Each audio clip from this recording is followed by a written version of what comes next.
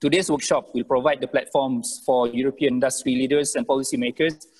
so that they can get connected with the ASEAN regulators and to continue to serve its function as a medium where all involved can progressively discuss how ASEAN states can better implement the UNR standards